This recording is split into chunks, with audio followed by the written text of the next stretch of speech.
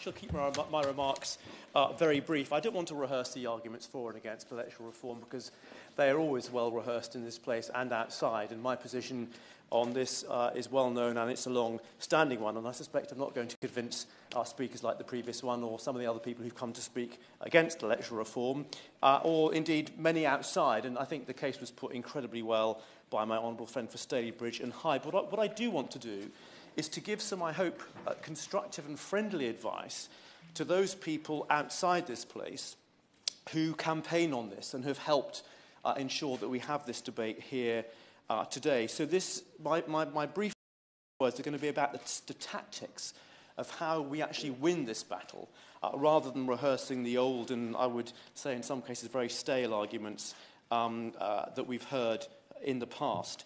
Now, in my view, we're only going to get electoral reform in Britain in two ways. One is if one of the major political parties stands in a general election with a manifesto commitment for it.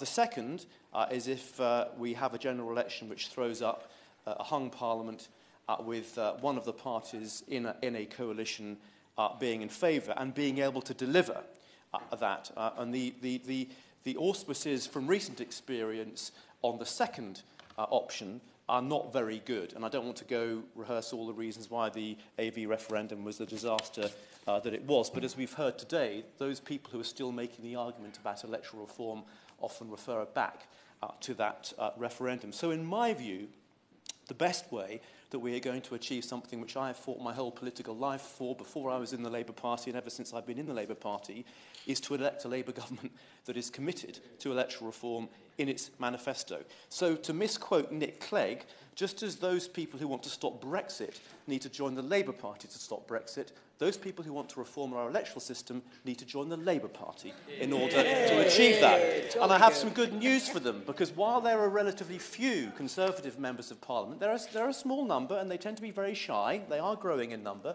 who support electoral reform. There is a growing number of Labour politicians, trade union leaders, and others in the Labour movement who recognise the arguments in favour of this move.